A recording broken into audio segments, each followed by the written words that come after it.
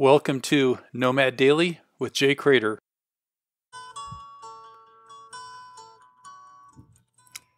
Many years ago, I used to lead an event called The Bridge.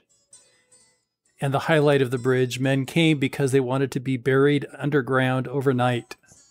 So men would dig kind of like a grave, and then they would we'd wrap them in a blanket, and we would put dirt on them so just their head was showing. We did it when the sun went down.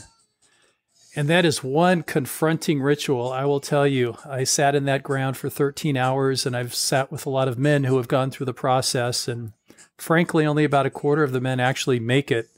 Most men come up with some kind of a reason or an excuse or a pain or something that has them not make it till the sun comes out. But what a privilege to be with men who are in that really difficult and confronting experience where, man, if this was your last night, how do you feel about your life? It really makes you realize what's important and what's bullshit. And when the sun came up, that was the song we played. Here Comes the Sun. I held up a big speaker, and it was ecstatic for all of us.